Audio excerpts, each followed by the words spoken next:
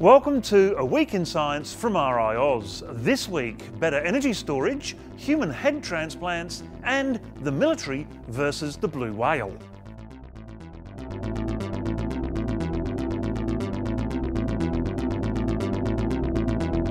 Electrical stimulation of veins and arteries can dramatically reduce bleeding. And a word for the squeamish, you may want to look away. Applying microsecond electrical pulses to blood vessels in mice caused them to rapidly constrict and stem blood flow. These blood vessels regained their original size in a matter of minutes. But stronger pulses cause vessels to completely and permanently close without damaging them. Okay, squeamish people, you can look now. An Italian doctor has proposed a method for human head transplants. Up until now, head transplants have mainly been restricted to Hollywood sci-fi due to the difficulty of reconnecting nerves in the spinal cord, and yes, the procedure has been trialled on animals in the past. But theoretically, a super sharp cut through the spinal column, followed by gluing the head onto the donor body, could allow cut nerves to reconstruct themselves and overcome paralysis. This theory could provide hope for people with debilitating medical conditions, but the suggestion has been met with apprehension by many medical professionals.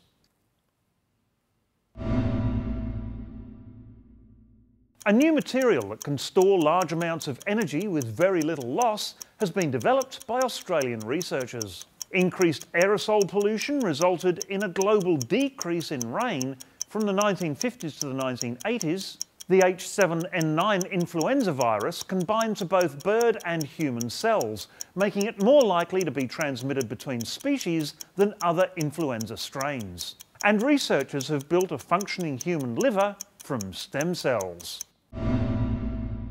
And finally this week, the military versus the blue whale.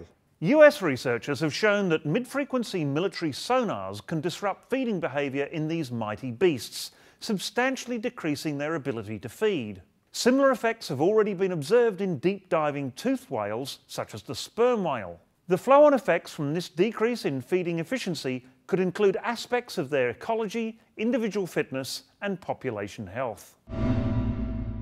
We're taking a 3-week break, but A Week in Science will be back at the beginning of August.